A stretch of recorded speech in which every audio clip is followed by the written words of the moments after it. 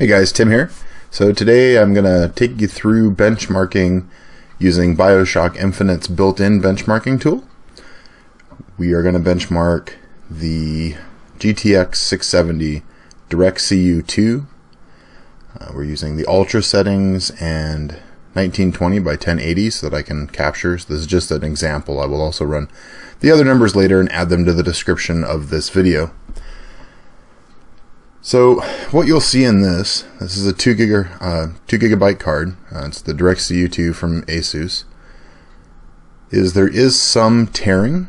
Now granted, this is at the Ultra DX11 settings. And where I noticed most of the tearing, even also playing the game on Ultra, was in scenes that had a lot of dark and light together. So I'm not quite sure. It's not nearly as obvious when you're just playing the game normally. So this might have something to do with the fact that I'm piping this out to the AVer media card. However, you'll see the rest of the scenes, there's almost no tearing.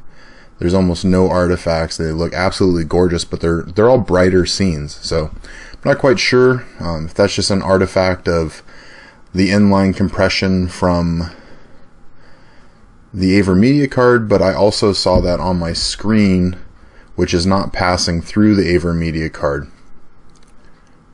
So I'm not quite sure. Like I said, when I was playing the game, I never saw that.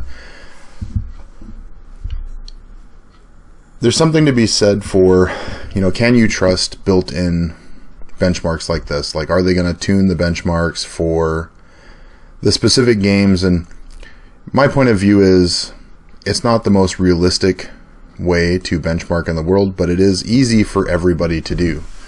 So our average FPS was 71.44, the min was 21.05, and the max was 274.48, both which came from that first scene. So take it for what you may, but that may be why we saw some stuff. This is Tim for TimmyTechTV. Look for a full review of this game, and we'll see you guys next time.